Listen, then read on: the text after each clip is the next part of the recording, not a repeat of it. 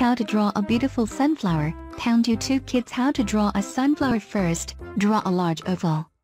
It will be the head of a sunflower. Sunflower is a big flower. Draw the middle of the sunflower flower. In the middle of the flower are many small details. These are sunflower seeds. Draw sunflower seeds. We can draw it schematically.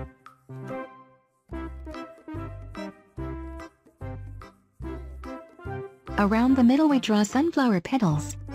There are many of them. They are quite narrow and oblong. The petals are close to each other. The edges of the petals overlap. We draw a lot of sunflower petals. These petals are several rows. I like.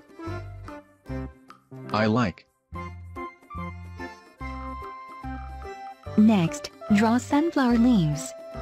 First, draw the leaves near the sunflower flower. They partially go behind the petals.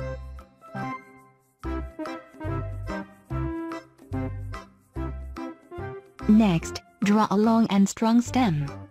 Now draw the leaves on a sunflower stalk. Take colored pencils, markers or paints. Let's draw a sunflower. The middle is dark brown, almost black. Draw the petals in a warm yellow color. This flower is like the sun. Therefore, the petals should resemble the rays of the sun. Draw a green stem and leaves of sunflower. Come to Pencil TV how to draw again and again. I like. We will draw a lot of interesting things. I like.